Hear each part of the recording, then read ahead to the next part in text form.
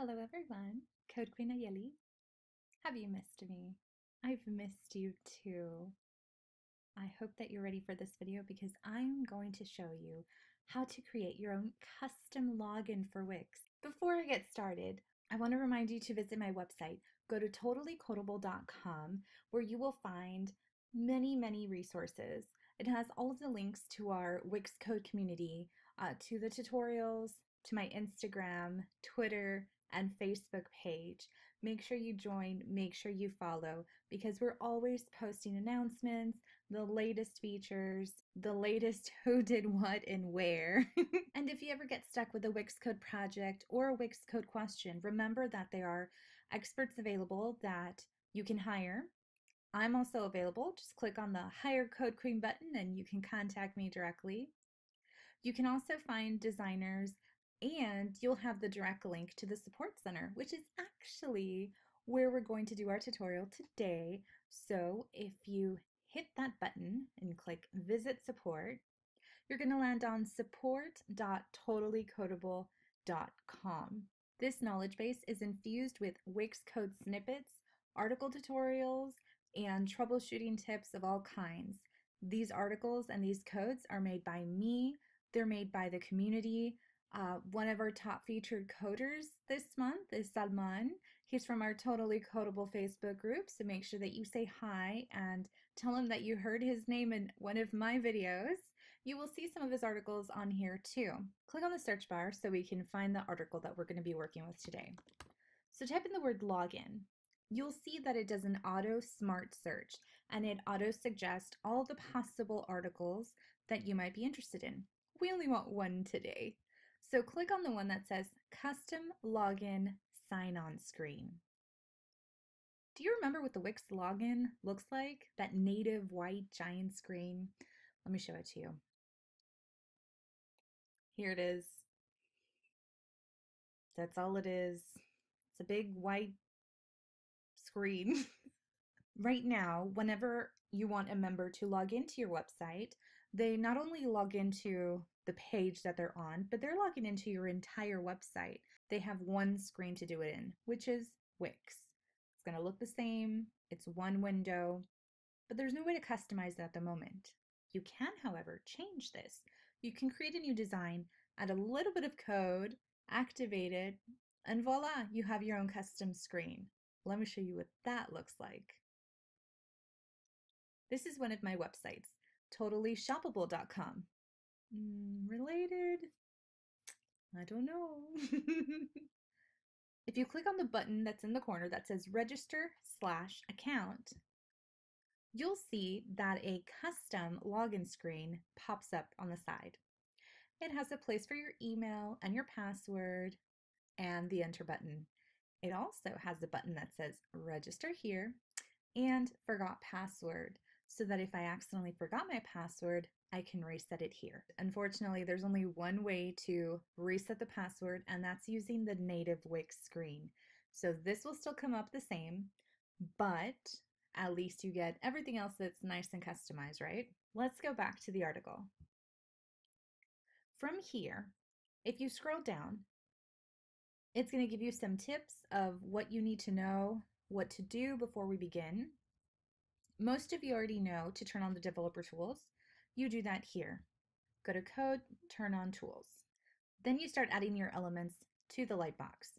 You click on the side panel, go to User Input, and drag and drop some text elements. You only need two for the sign-on, email and password. Now we configure and customize the elements.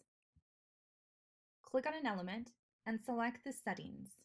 Make sure that the password is set to password type and it is also set to required. Then, for the email, make sure you click on the setting icon one more time, set the type to email, and then required.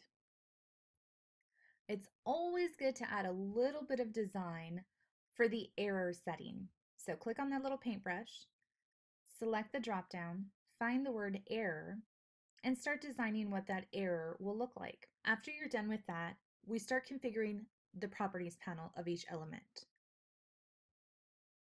You turn on the properties panel on the same menu bar that you turned on the developer tools, or just right-click the element and select View Properties. That'll bring up this little panel. From here, click on the ID section and change the ID. Why do we want to change the ID? Because it'll be easier for us to identify in the code. So the first one, in my example, I put it as email. So make sure you do this for all the elements. Here's one example of what it would look like for the email. You do the same thing for password, and I recommend you do the same thing for the button. The button. So you add a button because we need to submit the information. You can label it whatever you want. For my example, I labeled it enter. So once they click on the enter button, they enter the website. Notice how underneath the login button, there is a text that looks like it's scratched out. Well, all these little diagonal lines, it just means that this element is collapsed. So I added a regular text. I set it to collapse on load within the properties panel. See this? Hidden on load and collapsed on load. I selected this one for my text element because I'm going to use that later as an error message. Now, underneath that, I added another button, a regular button. Notice that I did not link it to anything, but I did change the name to Forgot Password. This one will be triggered via the code, so that way, as soon as the person clicks it, it'll prompt the Forgot Password window. And when I said via the code, I mean everything will be through the code. I will not activate the on-click event in the properties panel. So don't do it. Now that you've added everything, you're ready to copy and paste the code to your page. So go ahead and highlight all of this. Don't do that. Highlight all of this and paste it onto your page. Let's go to the editor to show you what that looks like. I'm going to find my lightbox.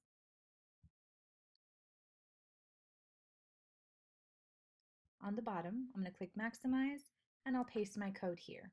And now you're ready to start editing your code to match your IDs and whatever else you changed the name of. Understanding the code and modifying it is very, very important. We're basically using the onReady function so that when the page is ready and when somebody clicks on the Forgot Password button, I want it to prompt the Forgot Password window. And that's all that giant piece of code says. That's it. Then on the bottom, for the login button, you do activate the on-click event, and once you do, it'll perform this down here. We're going to grab the email and password. So we created a variable, let email and let password, and then we're gonna get what those values are. And notice on line 23 it says wixusers.login email comma password. Well, these are the same variables that we listed up here. So if you change those variables, make sure that you match them on line 23 as well. Then on line 26, I'm going to go ahead and redirect the person to a specific page after they have successfully logged in. So it's important to change this URL ending if you want to do the same thing. So instead of /account/my-account, you enter your URL. Maybe you just want to send them to the home page. Or if you don't want to do that at all, delete the whole line and add your new code. On line 30 is where you'll see the error message. I labeled mine error message and I told it to expand. So that's why it says error message.expand, because at the beginning I told that same text element to be collapsed on load. Now you're not done. After you modify your code, we go to the last step, which is activating your login window. To do this, you go to the side menu, find the pages where it says Member Pages, and then look for Member Signup Settings. Click on that.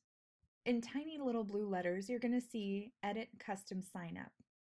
Once you click on that, it'll open up two things.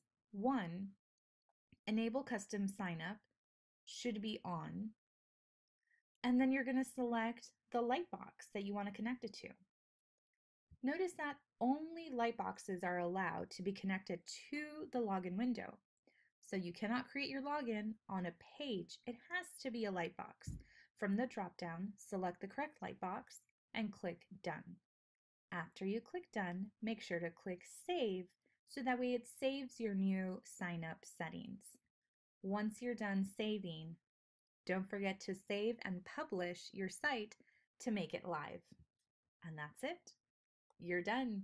That was super easy, right? Once you master the login code and you want to tackle the registration, then go ahead and look for that article down here in the related content section at the bottom of the page.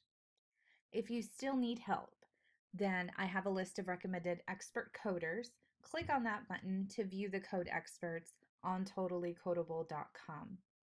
I'm there too. You can contact me if you need to, but there are some amazing expert coders that are available. All you have to do is find one, click on their name, read their information, and give them an email. Not give them a call.